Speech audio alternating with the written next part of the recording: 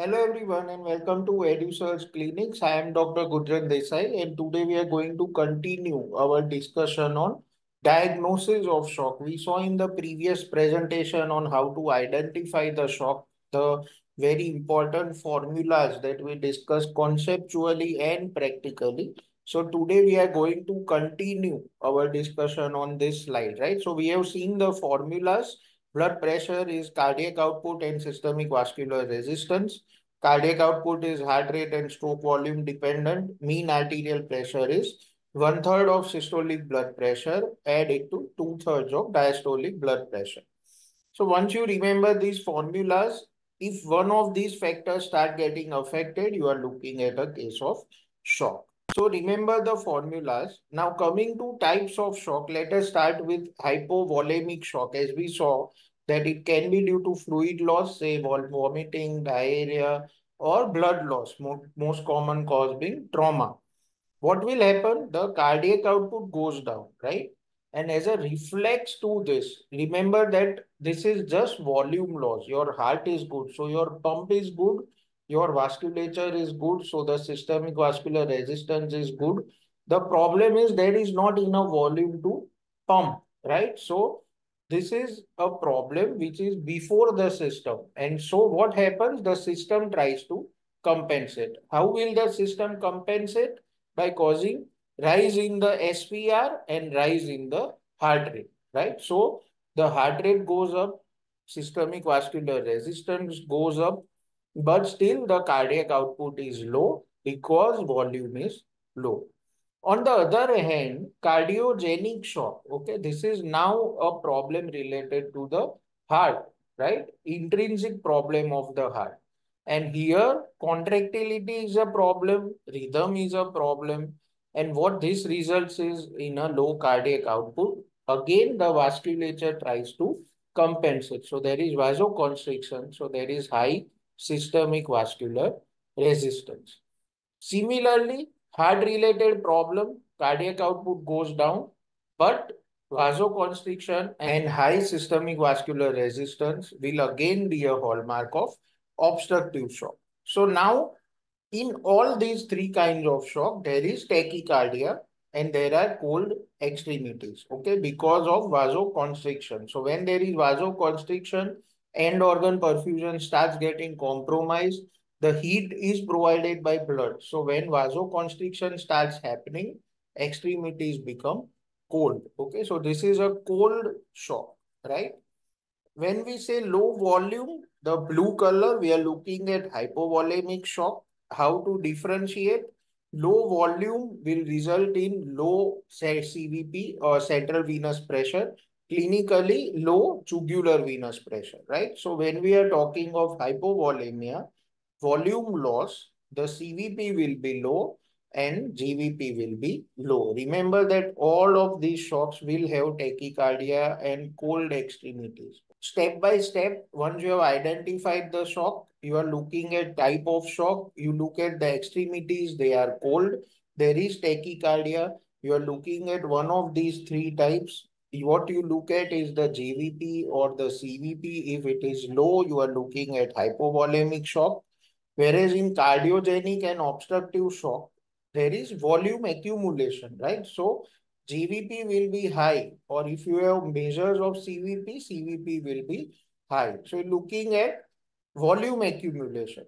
Now this with muffled heart sound is basically obstructive shock, right? So if the heart sounds are muffled, this is basically the triad, Beck's triad also of obstructive shock.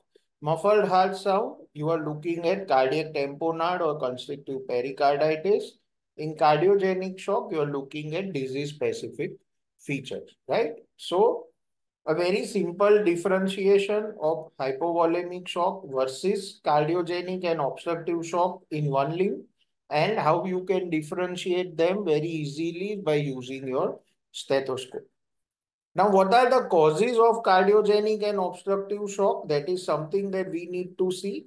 So, cardiogenic shock, the most common causes are myocardial infarction or heart attack in common language, severe valve disease, myocarditis, arrhythmias, decompensated heart failure.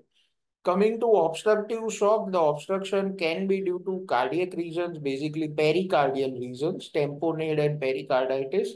Pulmonary lesions, like I said, if the lungs are affected, the heart gets affected. It's a complex relationship. Pulmonary embolism, pulmonary hypertension, tension, pneumothorax. Other cause of obstructive shock is IVC obstruction. So all of these can lead to obstructive shock, right? So this is basically the types of shock: hypovolemic shock, cardiogenic shock, and obstructive shock. When we summarize this, volume loss leading to hypovolemia, cardiac problems leading to cardiogenic shock, pericardiac problems leading to obstructive shock.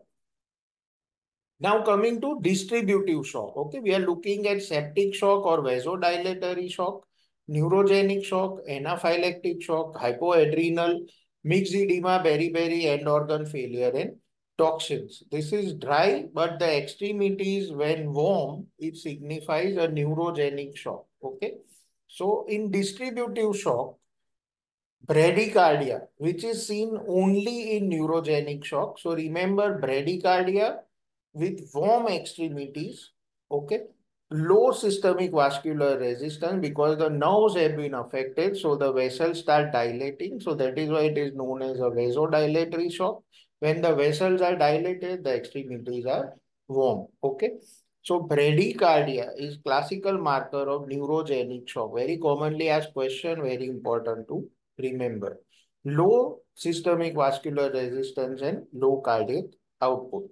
On other hand, with low SVR and low cardiac output, if the extremities are cold and if you do serum cortisol, it will be low, then we are looking at hypoadrenal shock. In this shock, you will have tachycardia, but there is low SVR, low CO, or cold extremities and low cortisol.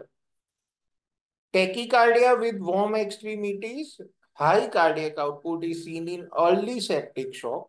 Okay, but when sepsis is florid, you will see tachycardia and cold extremities with low systemic vascular resistance and low cardiac output.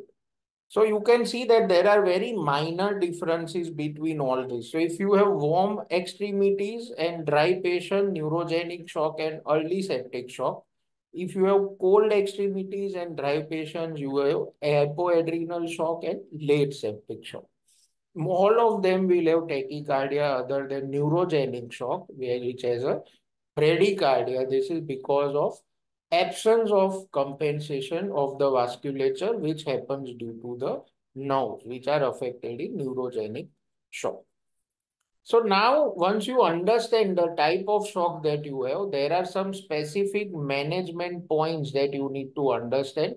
Some of them are generic. That means that you have to do them regardless of the type of shock. And then some of the management options are such that you have to treat the etiology and stabilize the patient. So this is the article that I was talking about. It has come recently in 2024. And very nice article on understanding the various management options with generic as well as specific management options based on type of the shock. We will discuss this in detail in the next part of this video. Thank you.